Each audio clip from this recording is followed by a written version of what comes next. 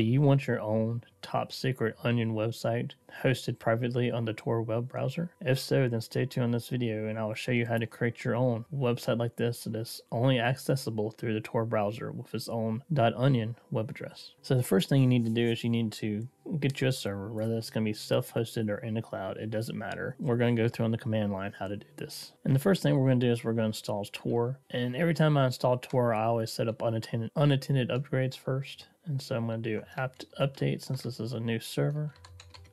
Then I'm going to do apt get install unattended upgrades and apt list changes. And now I'm going to nano the config file located at etc/app/app.configd50 unattended upgrades. And what I'm going to do is I'm going to take this first section off by doing Control K. Then I'm going to make some room, and then I'm going to add in these lines. This first set is going to tell it to look straight to the Tor project for updates, and the second line is going to tell it to automatically reboot when needed. So I'm going to do Control X and yes to save. And now we're going to sudo nano the auto upgrades config file, and we're going to add in a line to tell it to do auto clean. We're going to add in a line for verbose, and then we're going to save and exit. And at this point, I'm going to do a dry run of unattended upgrades in debug mode just to see if everything works right.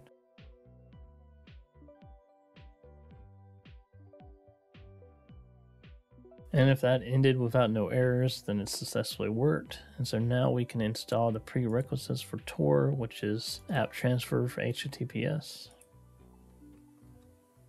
And now we need to see what release of Ubuntu we're using, and I'm using Jammy. Yours may be different. And so now we need to add a Tor list underneath app sources list. And inside this file, we're going to paste this command here that I will have available in my video notes. And we are going to replace distro with the distro we just looked up, which for me was Jammy. Yours will probably say something different. I'm going to save this and exit.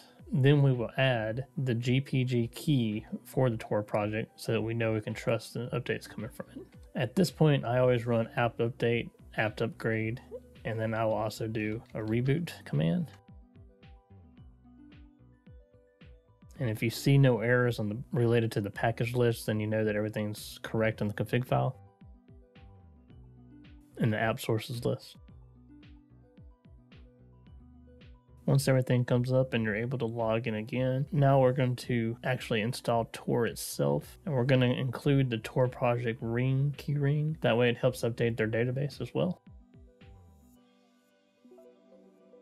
Now, the beautiful thing about Tor is that once you install it, it doesn't automatically start on its own. You have to do some configuration beforehand. So in this situation, since we're doing a website, before we start it, we first want to install a web server. Now, I'm going to use Apache 2 just as a personal preference, but these same settings would apply to NGIX if you're using that. So I'm going to do apt install Apache 2.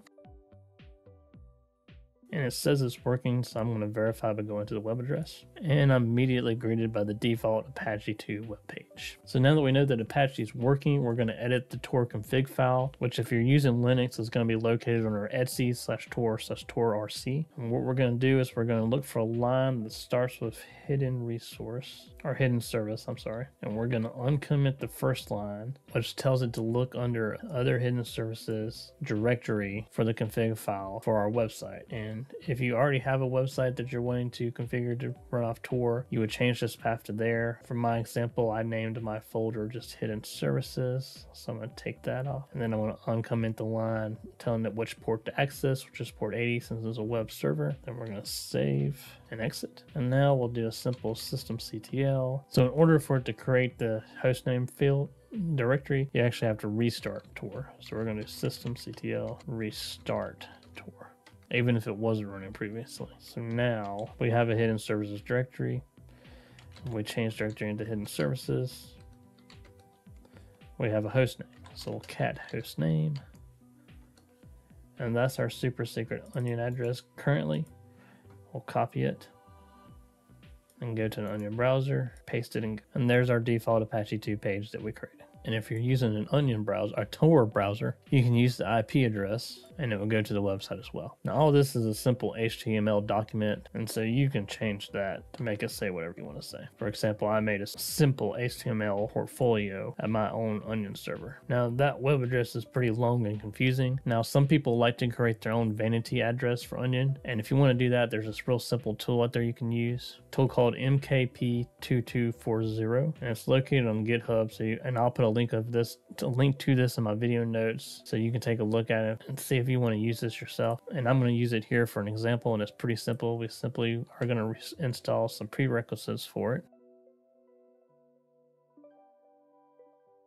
And then I'm going to go to my root and simply do a git clone of the repository and confirm that it's there. I'm going to change directory into it, and there's all the contents from GitLab. And so now we're going to actually build the app, and it's simple running the autogen.sh file, and they're going to run the config file, and then we're simply going to tell it to make.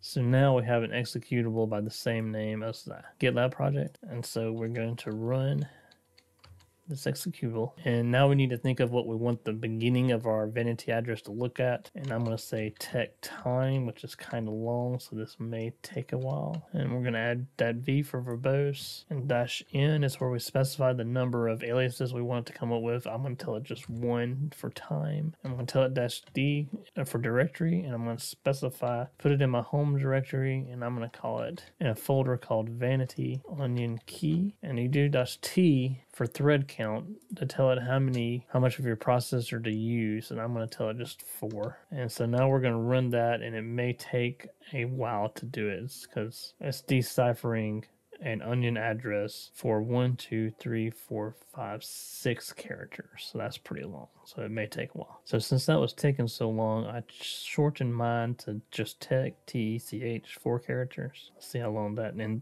that was instantly done. That is my super secret web address that it came up with. And right now it's located in my home directory under Vanity Onion Key. So now what we need to do is we need to copy recursively the Vanity Onion Key, and we're going to move everything from that alias that's inside that directory. So I'm going to put an asterisk for everything, and we're going to move it to the hidden services file. Then we need to do a systemctl restart Tor so that it will apply the new, because with the new Vanity Onion Key we have a new hostname file, a new public key, and a new secret key. So now to see if it works, we simply copy the Vanity key and then go to a Tor browser and open a new tab, paste it in, and there we go. Our new Apache website is at our Vanity address, which started with tech, so tech 7. And as you can see now under hidden services, you have a new hostname, public key, and private key files. And I personally have one that I created a while back that has just a simple HTML file as a portfolio for some of my job history in there and some of my experiences, and it references my personal ITS Tech Time website. And I'll put a link to my specific web address down below. Thank all y'all for joining. Be sure to hit the like button and subscribe so you'll know when future videos comes out. And please leave me a comment of what you like and don't like. Thank you guys.